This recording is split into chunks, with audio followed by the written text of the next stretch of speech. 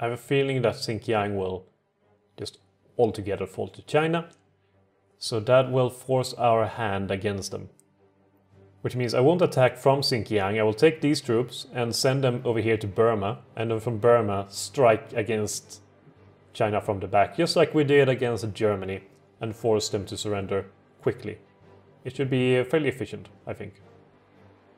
I have great hopes for it. Well, this is not going well though. How's it going airplane-wise? Well, it's not going well airplane-wise either. So, you know, I will have to take some of these fighters and redirect them. There we go. And where can I get some more fighters then? Here we have some 200 fighters. 200 fighters. Wait, 404 fighters. There we go. We could send them down here to Istanbul. And from Istanbul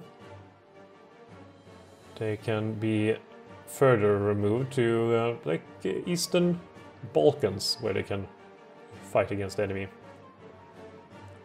So that should give us some air superiority in this region and aid our troops in the coming battle. Or coming battles, really. Romania is a fairly strong nation.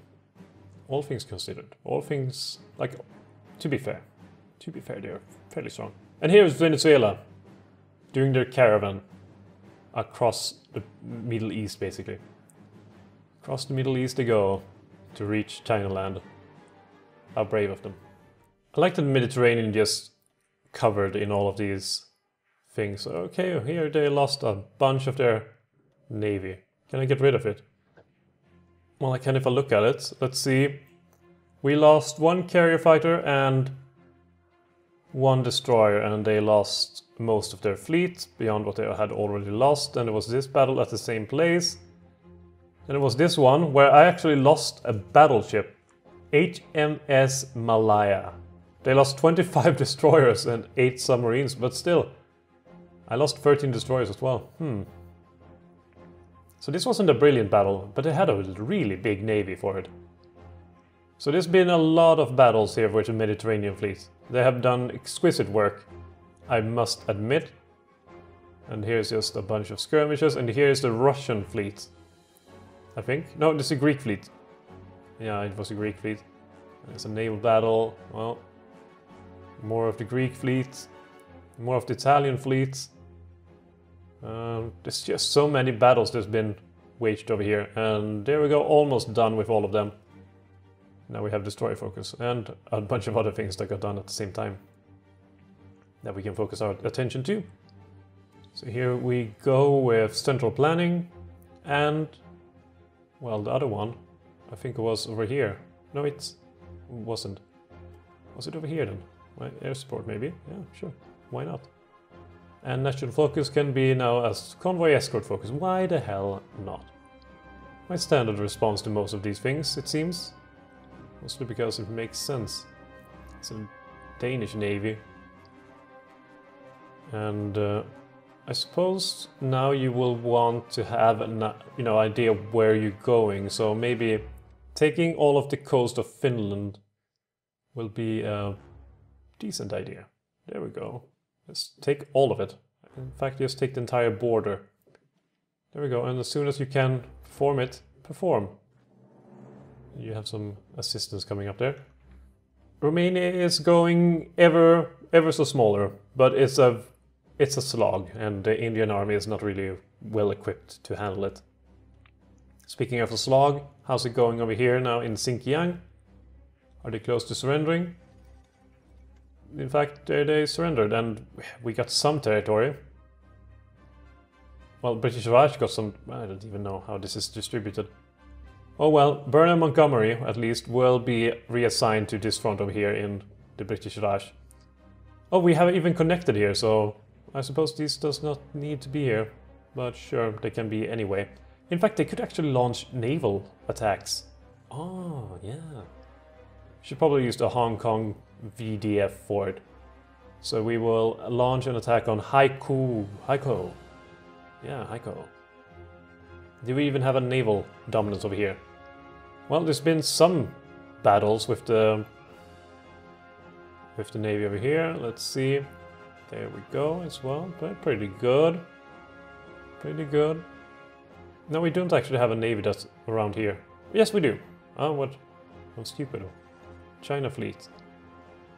Okay, so things are going pretty well. I mean, not too well, but pretty well. There's a 9 ongoing battle. Now our fleet arrived, and they are retreating. The sons of bitches. Come back! Come back and fight against the proper enemy. We can invite the faction Terra Mariana. Shall we? Well, we gotta invite Estonia. Terra Mariana. Sure. Join us. Latvia, do you want to join us maybe? No? You don't have any inclination? And no inclination of such. Oh, well. Then we will attack Italy. Oh, not Italy, what the hell? We will attack Finland, of course. And then after that, attack Sweden. And we have some loyal subjects. And some which are not. So, the bloodthirsty Estonians want to be part of the wars, and they will be allowed to do so. They will be allowed. And after, Romania falls, if it falls, at this point, then this army will be relegated to Africa, where they will mop up, well, basically Portuguese Africa, and then move on to South Africa after that. And while these troops will first attack Finland, then attack Sweden, and then go and take mainland Portugal. And we'll see where it goes from that. That shouldn't be too much of an issue, I'm pretty sure. I mean, we're just mopping up everything. Mopping up everything, and it's going really well. As well. And we can even walk through China. Which is pretty nice. I wonder how long it will take to move through China with 85 divisions. Seemingly quite a while. So we should probably stay our hand for the moment. And just wait. But what you shouldn't wait for is adding more stuff to produce. Because we're underutilizing our factories by quite a great deal here. I should probably add more spiteful production. Add more spiteful and add more, I don't know, strategic bombers maybe? Yeah, add more strategic bombers. Sure. I mean, we have the resources for it. Why not produce more? Speaking of strategic bombers, how many do we have? We have, well, a lot of them. We have a lot of pretty much everything at this point. Did I research that? Close air support free. No, I did not. Tempest. Then we have the Barracuda that we're gonna need as well, and the Lincoln. Lincoln is pretty fast to research as well. So after floating airfield, we will go for the Lincoln. That will be pretty nice. Pretty darn nice. And I like Bernard Montgomery just have to organize the invasion of China after just invading pretty much everyone else. It's been a busy man. A very busy man. What is not, like, I'm so disappointed in the progress here in, like, Bucharest is just open before you. You can just march over here and take it. Do I really need to do it for you? Seemingly, apparently. Okay, well, invade. They joined the Axis as well. Can't exactly blame them, but now the doom has approached. Finland will fall just like everyone else, and this is proper British division. British steel. British men.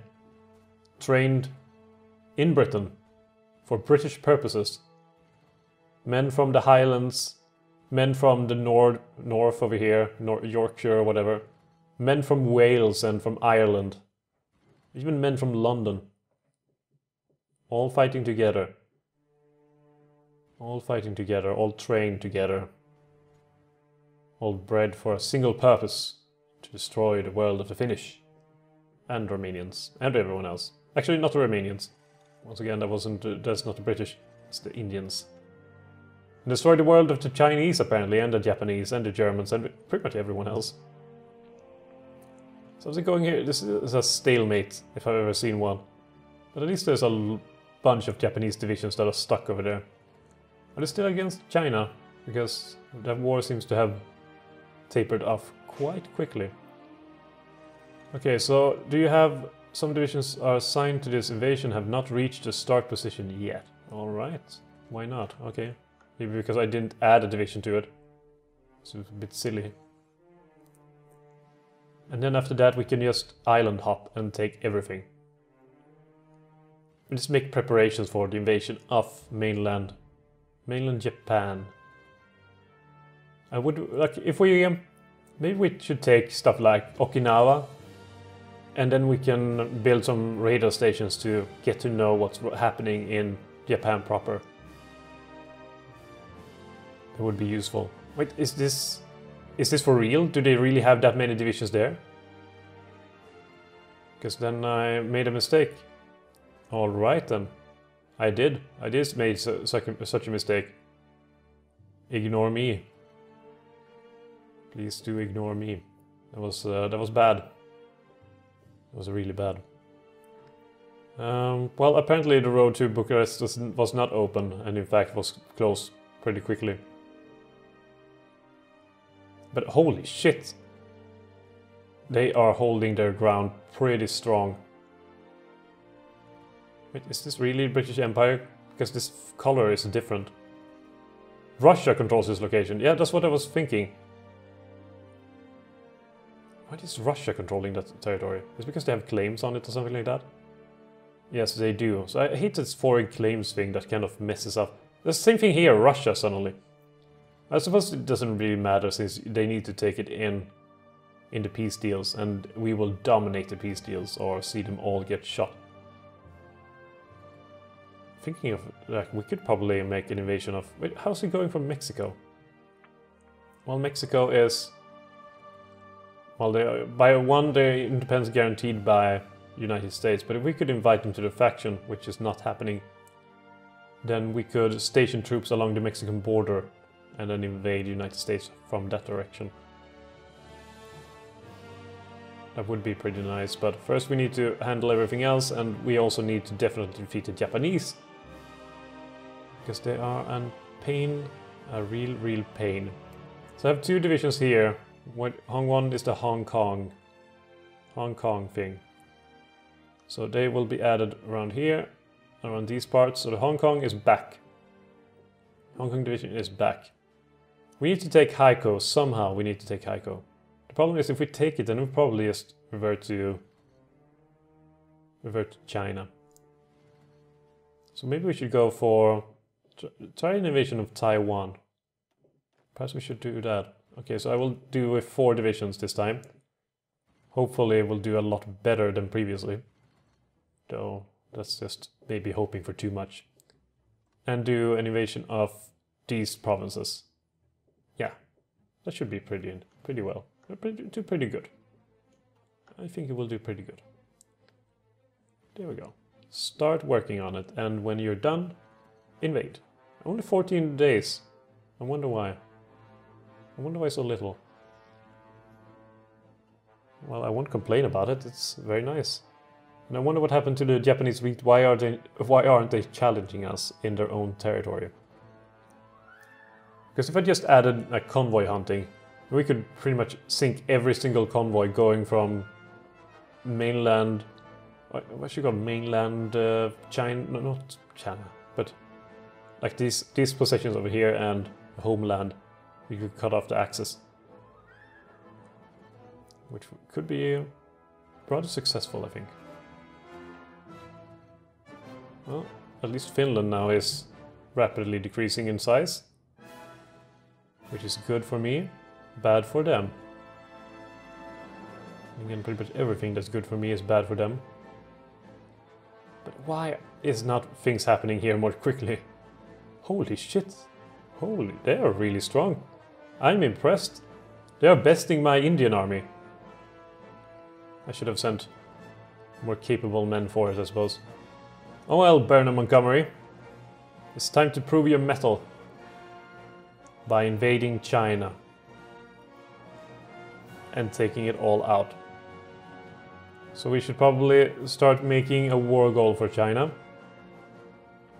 It will only take 10 days and we will make them our mortal enemy.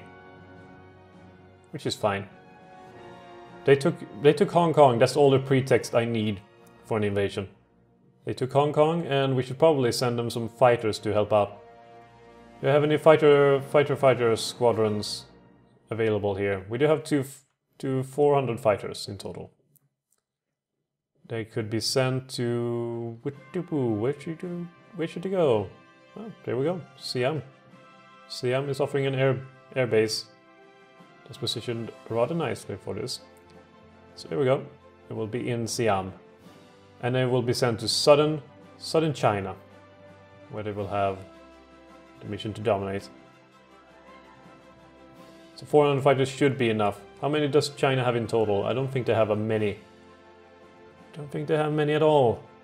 Well, they do actually have a lot. I was surprised. At least 1,000 different airplanes. But that could be of all types. They could be outdated models, for all I know.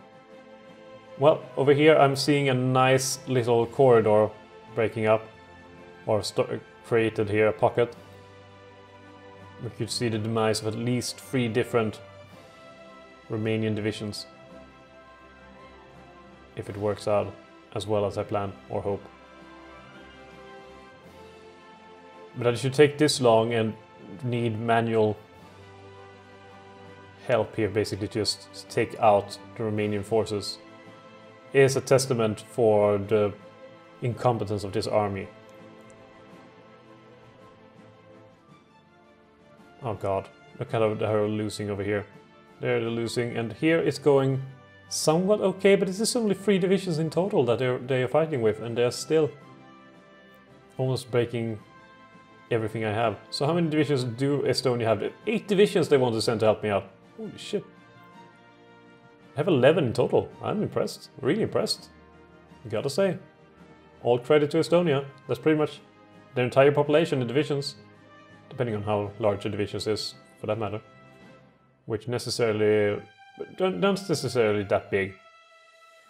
To be honest, you could have divisions that are extremely small and still seem like they're very important. I still have 2,000 airplanes to replace over here in this. Like, how many airplanes am I building right now in fighters? 15! That's a pretty nice jump in production. 15 fighters per day. That's nothing to sneeze at. And this is 1944, so we can produce a lot of airplanes very quickly, which is very nice.